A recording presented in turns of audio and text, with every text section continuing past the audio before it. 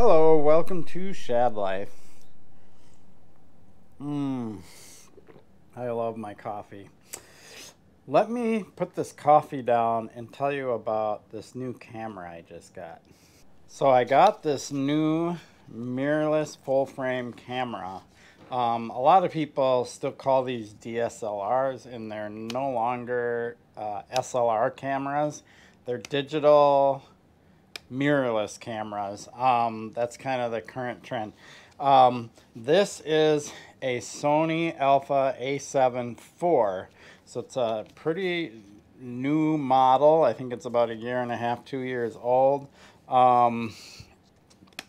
Pretty nice camera. I wouldn't say it's like the top of the line, but it's definitely a higher end, what they would consider more of an enthusiast camera, not a professional camera. Although I've been reading and watching a lot of videos, and a lot of professionals do use this camera as like an extra one. So it's a sweet camera. One thing I'm learning though is it's hard to use. It's not like taking photos with my smartphone and things like that. Like they do a lot to make that really easy and straightforward. The photo quality from a smartphone is as good as it is not anywhere close to what these cameras can do. So I wanted to get one of these and start playing around with it. It's definitely been a hobby of mine for quite some time. I haven't really talked much about it on the channel, and I had some older cameras.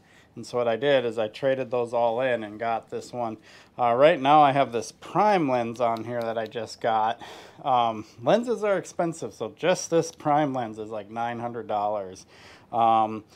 But it's an f1.8, and if you know photography, that's what we consider a fast lens, and it's a 20 millimeter, so it's fairly wide angle, but not the widest of wide angle. You start getting past 20 and the images start getting distorted a little bit. But it's a great camera, and I got this lens for astrophotography, night kind of photography, maybe some city photography, and then also for action shots. So here's some city pictures I've taken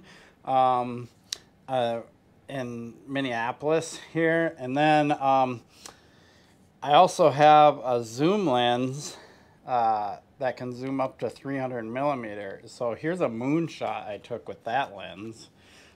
Pretty cool moonshot. But yesterday I went to the BMX track. It's indoors, Rum River BMX. And was trying to do some action shots, and it's a whole different ball game because you got to be dealing with fast moving riders and stuff.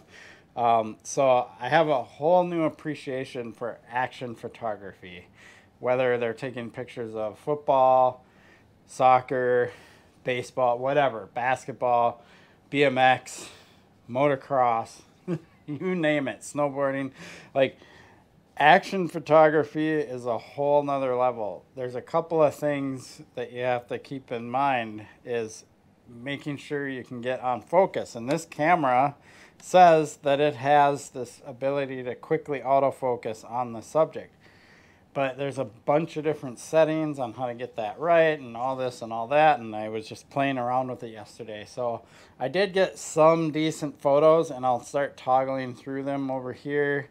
But it was way harder than I thought it would be, and it was actually my friend Jason suggested I go up there and take some pictures to get familiar with it and learn, and I had to. And the one thing I had to learn was to put the ISO way high because I could not get fast enough shutter speed to not have a blurry image of the rider until I bumped the ISO way up. Well, once you bump the ISO way up, your images get grainy. So there's kind of this whole kind of battle you're fighting trying to take pictures with a digital camera like this. So super stoked on this. I got a lot to learn, but this will be added to my channel.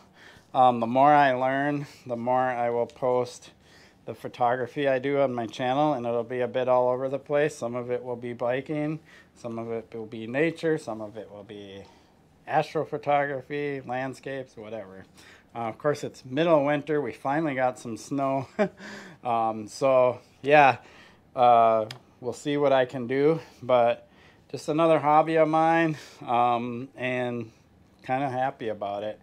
Someday I'll actually kind of go over the camera, but honestly, there's so many reviewers out there that are total brainiac photographers that I just can't do this camera justice or review it properly, because I just don't have the knowledge and experience. Especially, I don't have the experience with all the different types of cameras like I do on bikes, right? Like I could review bikes really good because I've ridden many different types of bikes and so on, but cameras, not that kind of experience, so I can't really consider me a justified reviewer of this product.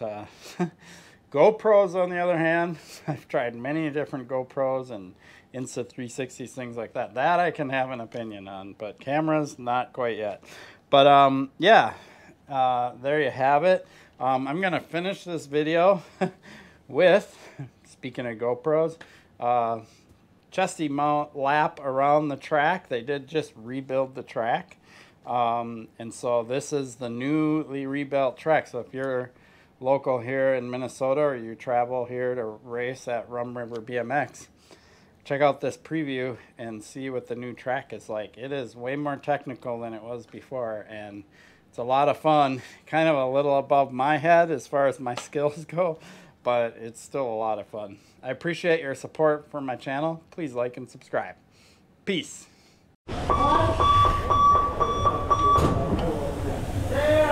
Alright, I'm gonna do a lap here for with the GoPro, but the track is a new layout, so we'll have to check out the new layout here. Okay, riders, random start.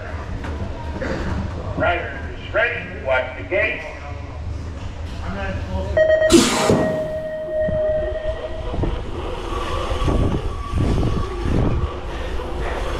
So it's way more technical than it used to be.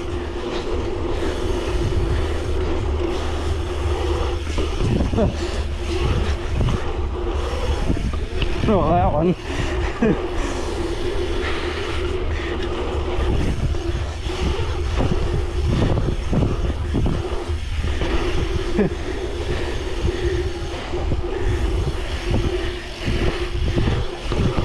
And there's a table at the end.